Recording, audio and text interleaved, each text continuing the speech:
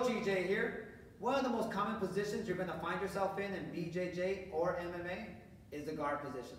Now, depending on what sport you're practicing and whether you're on top or bottom, the advantage is contrast.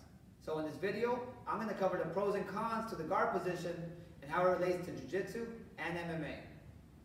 Let's get to it. What the guard is essentially is our legs. From the bottom, to establish our guard, we have to get on our back, wrap our legs around our opponent's hips, and cross our ankles. One thing I want to point out is when we cross our ankles, it's considered closed guard, and if our ankles are uncrossed, it's considered open guard. This is important since the top position needs an open guard to pass, and the bottom position needs an open guard to submit. From guard, it's easy to isolate and control the limbs and neck for submissions and sweeps. You have the most amount of submission potential from here, and it's one of two places you can truly say offensive from the bottom. In tournaments, it's a good place to stall, since the responsibility is on top position to pass.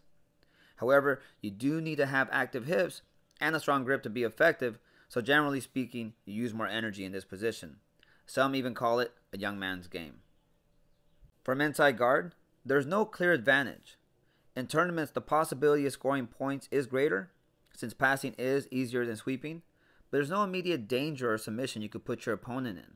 On top of that, you are predictable since your first step will always be to break open the guard to even have options. And most of the time, that will be a dogfight. When someone is inside your guard in MMA, it's different. You still have the versatility to sweep, submit, get out, and stall. However, stalling is more effective in MMA since there are subjective time limits to stalemates. And contrary to just BJJ, top position has more options. You can still break guard, pass, and now you have offense and ground and pound. Also, there are ways to punish stalling tactics by maneuvering your opponent's head to the edge or corner of the cage, ultimately reducing their mobility and allowing you space on top to reinforce your strikes.